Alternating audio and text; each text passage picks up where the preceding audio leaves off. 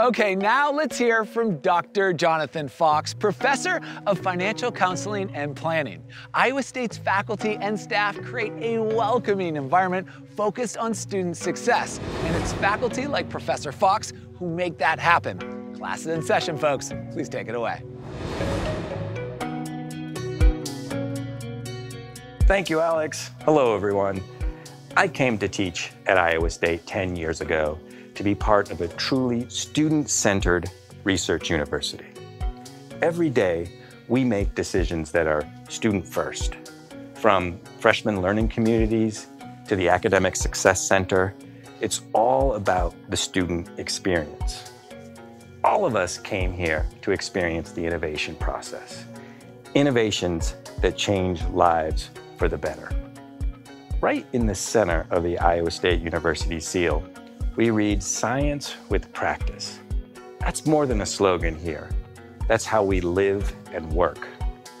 Iowa State faculty and staff are committed to finding new ways to learn, grow, and discover with our students.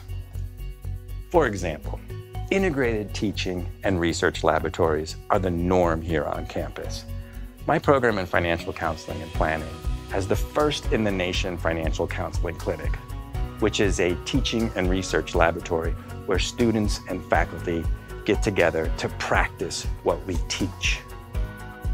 Through a research-driven initiative, our Office of Student Financial Aid changed their offer process.